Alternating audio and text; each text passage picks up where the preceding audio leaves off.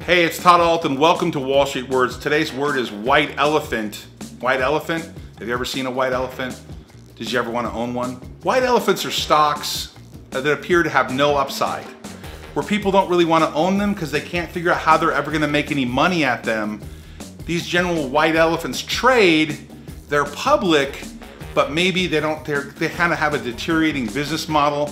This happened to a lot of steel stocks during the 70s and 80s when steel was getting beaten up by Japan and foreign competition.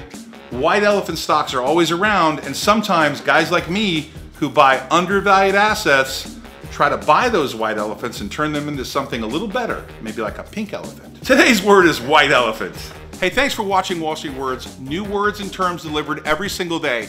Please subscribe, push the bell. If you found this information helpful or you think someone could benefit from this information, please share this video. Thanks for watching our channel. Always good things happening here.